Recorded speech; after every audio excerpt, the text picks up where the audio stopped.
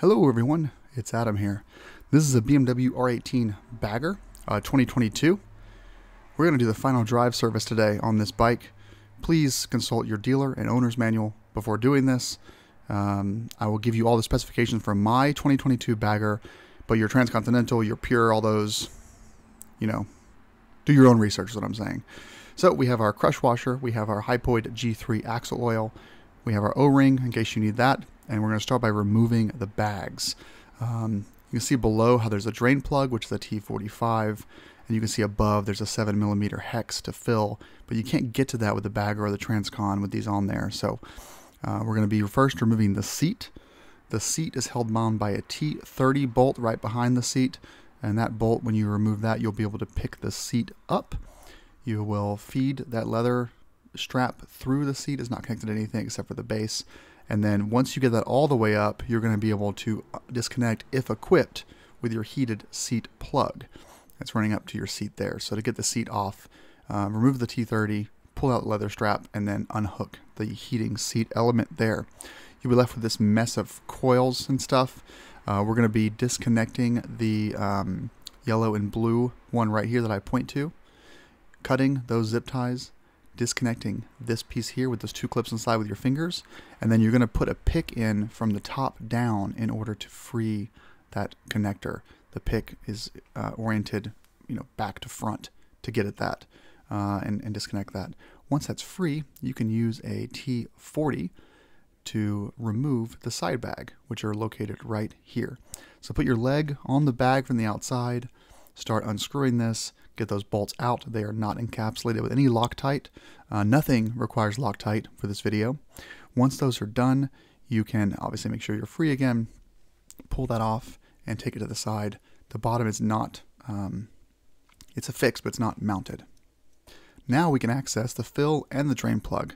So you're going to grab your 7mm hex, and you're going to unscrew this. The top fill plug is equipped with a copper washer, crush washer. You'll need to replace as a part of this service. The bottom is equipped with an O-ring, a rubber O-ring that is replace only if damaged or worn. Make sure you cover your wheel and tire with cardboard so nothing gets on your beautiful tire. You can see here how I'm taking this out. This is retorqued to 25 Newton meters. The bottom one is retorqued to 20. Replace that copper washer, inspect for any damage. Pretty simple. On the bottom we have our T45. Boom. Take this out and drain the roughly 210 milliliters of fluid into a vessel of your choice. Because of the tight quarters, I ended up using a nice little funnel here with a stopper on the bottom. I replaced the O-ring because I like doing that. It's cheap insurance, but you can do what you want to there. You'll notice this is a magnetic drain plug, so you need to clear out all the gunk that's inside of there. I used a little piece of napkin, 4 pieces of napkin, and got it all cleared out, as you can see right there, and attach my new O-ring. Next up, we're going to grab our syringe. Oh, sorry, yeah, don't forget to torque to 20 on that bottom one before you refill it. I grabbed my syringe. I put 210 milliliters of the G3 axle oil. You see how there's about 300 milliliters left, so there's enough in this bottle for 2 final drive fluid changes, which is nice. You can use non-BMW branded as long as it meets specifications, but it's cheap insurance. Here's your crush washer, so replace that. And torque to, I think it's 25 for the top one, 20 for the bottom one. I put torque specs in the very end of the video.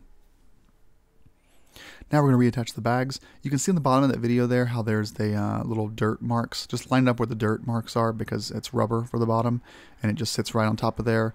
Make sure you put your zip ties in before you run the cable for finger reasons, clearance reasons, and then you can go ahead and grab your bag and you can put it on top of the carrier and start screwing in those T40s. Torque these down. Again, specifications at the end of the video. I think it was 19 Newton meters for those.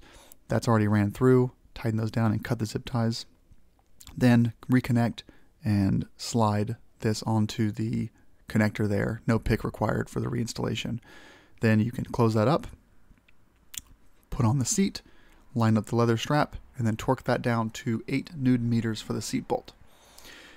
I kept this at 5 minutes. I'm really proud of myself. Again, no warranties in this video. I'm not responsible for this. I'm not a BMW technician, so please use this video at your own risk, and always consult your BMW Motorrad dealer for service, manuals, tech specs, torque specs, and parts. Good luck.